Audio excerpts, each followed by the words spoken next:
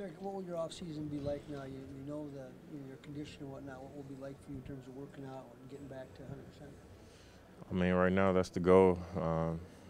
Through all this, smile through it, be happy, and happy that it wasn't really nothing serious, and attack every workout and every day like it's my last. But like I said, if anything, enjoy it though.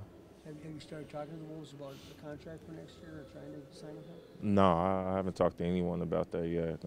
My agent haven't said anything right now. We're busy right now promoting my documentary, so we haven't sat down or even had a discussion about it yet.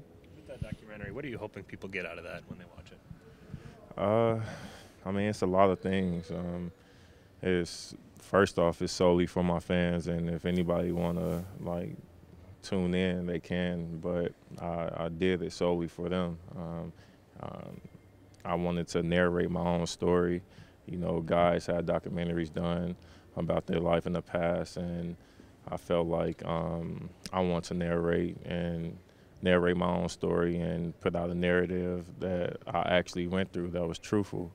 And with me changing the narrative and coming out a better person, it's just for people to see, for the young guys that my fans that look up to me, that related to me in a way where I didn't talk much, but they felt some or a vibe from me that they could relate to, or they came and seen the game and loved the way that I hoop. You get to get a little glimpse of or who I am as a person a little bit. Do you think people will find out things that they didn't know? Uh, probably not. Like, I really don't know. I'm nervous right now, but who cares? Who knows? Hey, Derrick, how do you look at this season as a whole? I mean, it started out so well for you. Leading in the All-Star voting. You're having a great season. Probably not finishing up the way you like with another injury. Just Yeah. how do you reflect on what you experienced this year? I feel like I had a great year, even with my elbow. With my year leading up to my elbow. It sounds about right. It may sound crazy, but with me changing my shot, the amount of shots that I put into this summer, it sounds right that I had to get my elbow clean. And I kind of knew that leading into the year. I've always felt something in my elbow, but I didn't think it was too serious, and I thought that I could keep playing through it. But it just got worse, and I thought to myself, I might as well get it cleaned up and lean to the summer and lean to free agency. I'll be all right. So it's something minor, and I'll be shooting the ball within 2 or 3 weeks. So it's nothing like my legs. Obviously, there's a lot that goes into free agency, but how much would Ryan potentially coming back here, who the coach is, how much would that play into any particular decision that you would make in terms of your free agency? I mean, it'll play a part, but at the same time, I just want to be comfortable. That's it. I think in any situation, I've been in a lot of situations where you hear things and you wish something that was different, or your hopes are high, and it wasn't that. So leading into it, I'm gonna hear every team out, and Ryan them express how they felt about me and how the season was. We didn't have our exit meeting yet, but I think they're going to repeat that, or tell me something in the exit meeting about me coming back, or voice their opinion about it, and I'm gonna hear them out. I'm gonna hear every team out just to see what's on my table. Derrick, the Final Four obviously has got everybody's attention in this city. That's where we first got to know you was in college in Memphis. What do you remember about your NCAA tournament run?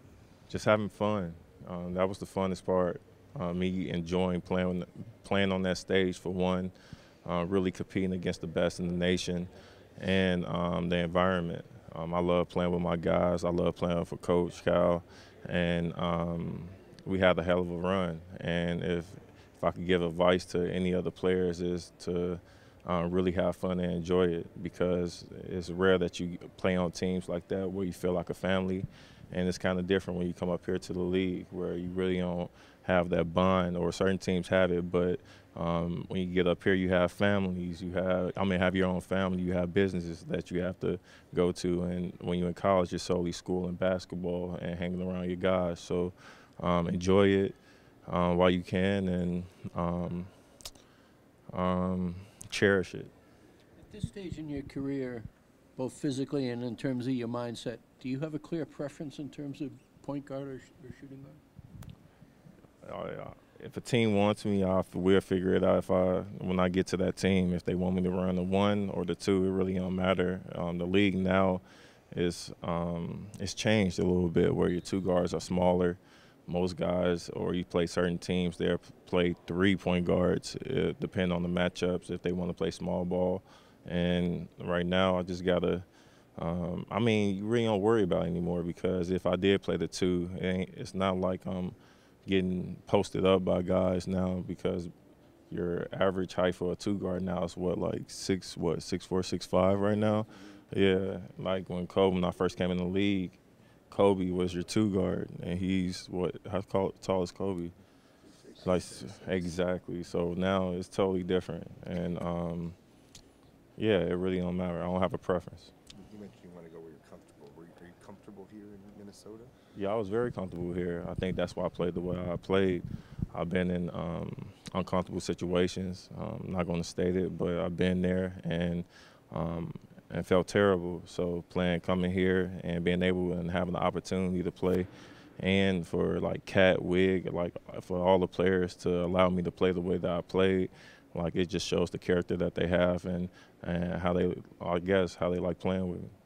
You have a sense of how much longer you can go? I mean, do you feel like you can play another 3, 4, 5 years? Yeah, but I'm not going to put a number on it. But like I said earlier in the interview, that the day that I can't change a game, that's when I know it's time to hang it up. I can't be a player that's out there just playing and not having a goal. Let me just say that. So right when I can't change a game, I'm going to hang them up. Derrick, what about Carl specifically? How much will his star status, his ability, and the relationship you have with him kind of factor into what you see your future here with this franchise? Oh, it's huge. When you have a player, he has MVP type of talent. It's no if buts about it. He plays hard. It's all about having him communicate and play with urgency throughout the entire year, as a team. And everybody knows that we're playing through him, and he's the best player on the team. It's all about just communicating, especially when you have a young group and we're trying to work on our principles as a group with a young group. So, and having Ryan, having the Jimmy thing earlier, it was a lot of things that went to the equation. Hey, Derrick, how important is it for a team, once the season ends, through the summer, to get together, to see each other, I guess, work out a little bit, work on kind of the chemistry and things like that, even when you're not in a season? It's huge. When I was in LA, I seen the Sacramento Kings do that. I haven't been a part of any team that did that. I don't play in the summer. All I do is just do individual workouts. So I think it's important to do that when you have a young group like we have. But every coach is different. Every front office is different, and they're going to handle it how they're going to handle it.